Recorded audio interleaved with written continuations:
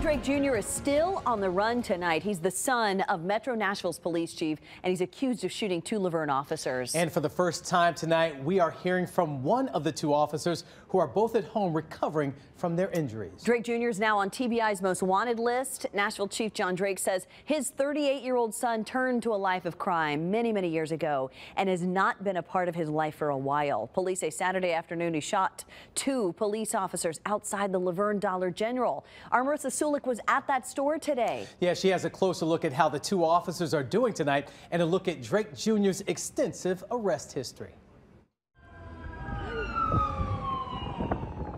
In this video, one of the Laverne officers is seen on the ground with people tending to them.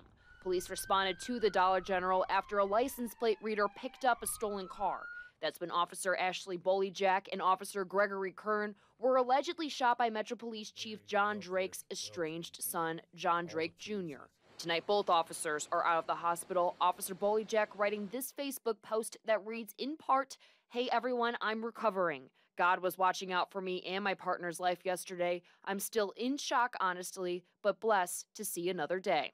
Right now, the TBI says they are chasing all leads and have no specifics where Drake Jr. might be. He was last seen wearing this black t-shirt with a white hockey mask on the front.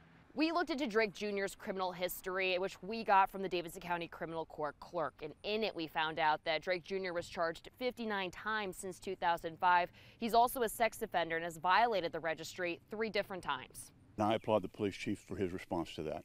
We spoke with Jeff Borman, who lives near the Dollar General. He commends Chief Drake for being upfront and honest about his son's involvement. It would be real easy for someone in the chief of police's position to protect them.